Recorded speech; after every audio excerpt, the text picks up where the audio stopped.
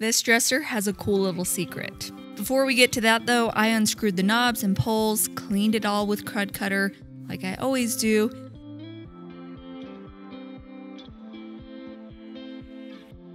And then I scuff sanded the entire surface by hand with 220 grit sandpaper.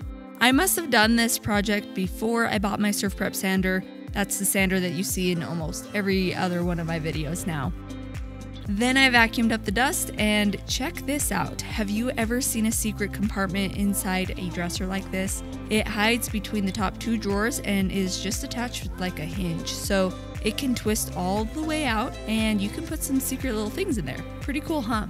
Alright, so after all the dust was cleaned up, we took the dresser out to the garage and I sprayed it with 2 coats of Clear Shellac. Shellac is really strong, so it's really best to just spray it outside. I like to let it dry at least overnight before I paint over it, but it dries within a few minutes usually. So after it was dried to the touch, I taped off the drawers with tape and plastic so I wouldn't get any paint inside the drawers, and so I can leave the drawers in when I spray. The next day, I put the paint into my paint sprayer. I used Country Chic Paint's Peacoat blue color and mixed it with some water to thin it out. Then out in the garage, we hung up some plastic and put the dresser on some 5-gallon buckets. I put on my respirator and then I sprayed 2 coats of paint, letting it dry to the touch between coats. I absolutely love how fast chalk paint dries. So it dries pretty quick, and after the second coat of paint, I noticed some dings that needed filled, so I filled those in and sanded them smooth. Then I opened the drawers and sprayed the top and the sides of the drawer fronts with 2 coats of paint.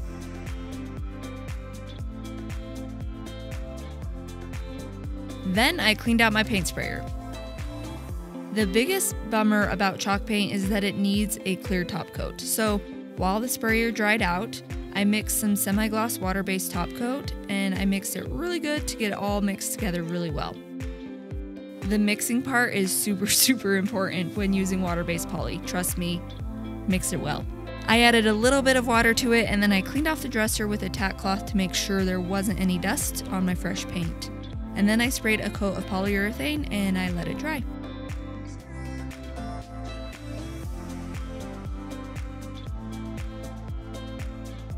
At this point, it all felt kind of rough, so I sanded it with 400 grit sandpaper to make the finish feel smooth. Then I cleaned off all of the dust and I sprayed 2 more coats of polyurethane.